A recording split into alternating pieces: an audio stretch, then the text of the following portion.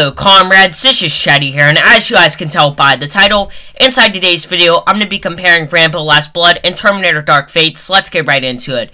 So some of the reviews of Rambo Last Blood are, IMDb gave it a 6.7 out of 10, and Rotten Tomatoes gave it a 27 out of 100. Some of the reviews of Terminator Dark Fate are, IMDb gave it a 6.5 out of 10, and Rotten Tomatoes gave it a 72 out of 100.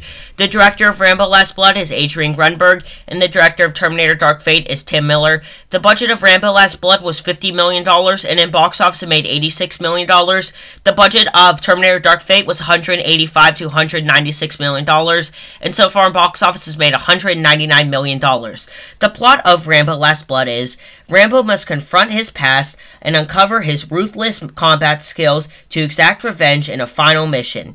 The plot of Terminator Dark Fate is, Sarah Connor, an hybrid cyborg human, must protect a young girl from a newly modified liquid Terminator from the future.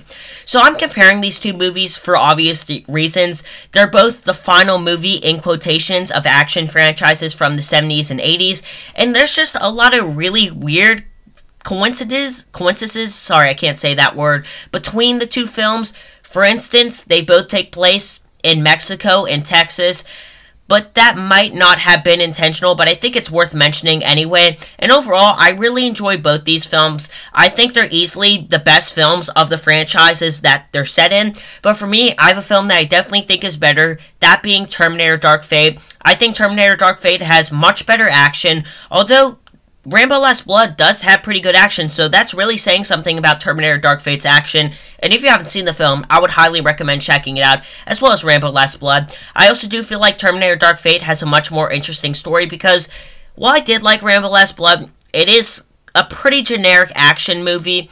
And while, you know, there's not that much original about Terminator Dark Fate, I did feel like it was more original than Rambo Last Blood. And in case you guys are wondering, I gave Rambo Last Blood an 8.5 out of 10, and I gave Terminator Dark Fate a 9 out of 10. And make sure to go check out my reviews on both these films. And yeah, guys, that is the video. Hopefully you guys did enjoy it. If you haven't done so, make sure to drop a like, subscribe, and turn that post notification bell. And I'll see you guys next time. This is Shai signing off. Peace out.